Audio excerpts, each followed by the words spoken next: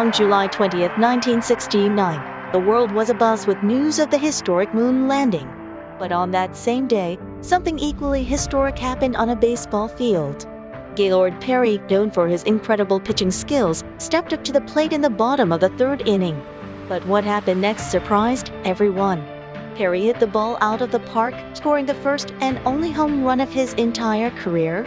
And he did it just a few hours after Neil Armstrong landed on the moon. Perry's home run became an iconic moment in baseball history and a symbol of the incredible feats that can be achieved in the face of adversity. Gaylord Perry will always be remembered as a true champion on and off the field.